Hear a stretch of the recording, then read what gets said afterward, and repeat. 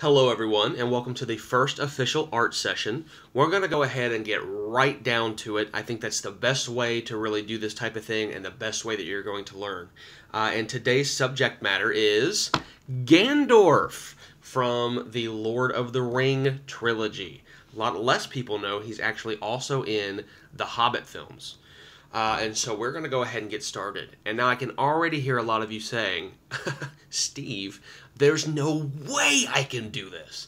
And I'm here to tell you today that with a few techniques that I'm going to be teaching you over the course of this lecture series, you will be able to take a complex image like this, break it down, and resynthesize it into a perfect facsimile with relative ease. And so let's go ahead and get started. So I am going to select the pencil tool to kind of do a rough outline. And we're really going to dial that color wheel back. We kind of want a nice, dark, rich pencil tone.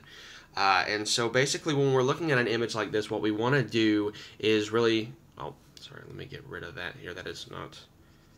Let me get rid of that so more messages don't come through. Put the do not disturb on. Sorry guys, got to work out a few kinks here as we get started. But anyway, back to it. So really what we want to do is look at Gandalf here. When we look at Gandalf, we see a lot of the typical human features that we've come to really know, and love. So we've got, his two eyeballs, he's got a big nose, kind of a little mouth tucked in, a big kind of bush of unkempt hair. So really what we want to start doing is I'm going to draw the outline of his face. So really to me, it's just kind of just wing it a little bit. His hair kind of comes down. So we're really going to make a face shape that looks something kind of exactly like that. Okay? And so obviously we see his eyes. Eyes are kind of, a little squinty a little bit, like he sees something that he doesn't really quite trust. But that's Gandalf for you. And you can see that his eye is kind of like over here, kind of looking at something.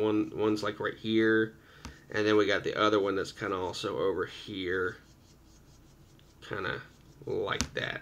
And we'll hone a lot of this later. This is more or less just getting that basic outline down. Now, when we look at his eyebrows, you can kind of see he's really got kind of like a kind of pointy eyebrows, and the one over here is kind of doing like this big curve thing here. So just kind of get that in there, kind of draw that in there, just to really kind of put it there. Really, you can see it's already starting to come together. Next, you're going to want to do that big nose of his. So I just kind of like put it just like that. And then we're going to draw a little mouth here that's going to be covered with some hair. So then after that, what I like to kind of do is just really kind of put in his hair.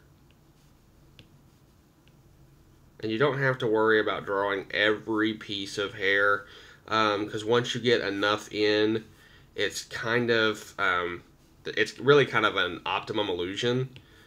Which is basically where it plays tricks on the eyes. And also, almost forgot the age marks, so you can tell he's old. We're not drawing young Gandalf. Then let's draw this messy beard. So you're really just going to, again, just kind of like with the hair, put a lot on there. Don't worry about drawing every single one. For the same purposes as earlier. The eyes see what they want to see. And so really, just basically at home, just try to kind of follow along, kind of do exactly what I'm doing, and you're really going to like the result. So really, we're most of the way there, really. So once we've got, so he just has a lot of hair. It reminds me of that classic scene where they're in that cave, and that big fire monster shows up. And because if you didn't notice, we're drawing Gandalf the Gray, not Gandalf the White. That's going to be another session. but Gandalf the Grey, and he's fighting that big fire monster, and then he goes to fall off the ledge, and he says, fly, you fool. and that's when he falls down, and you think that he's gone for good, but lo and behold, he comes back as Gandalf the White. Yeah.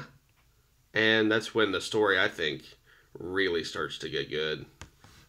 But no, definitely not going to do any spoilers in here. So, okay, so we've got a lot of his hair there.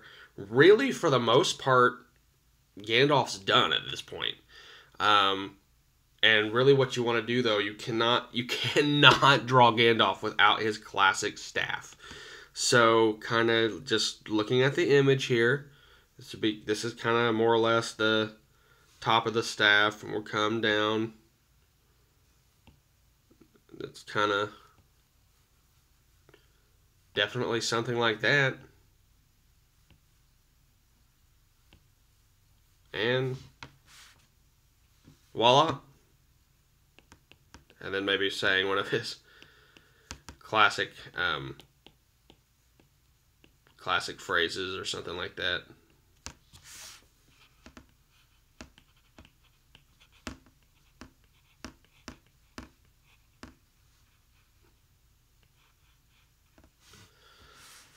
There we go.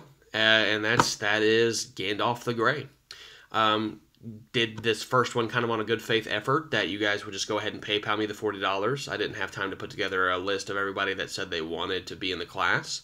But I think now you can kind of rest assured that you're going to get the kind of quality tutorials that you require. So definitely go ahead and shoot over that first installment of $40, and I should be back in a week with another new tutorial ready to go. I really look forward to building your skill and working together as a class, and if you have any questions, feel free to hit me up in the comments below. Thank you so much, and as always, God bless.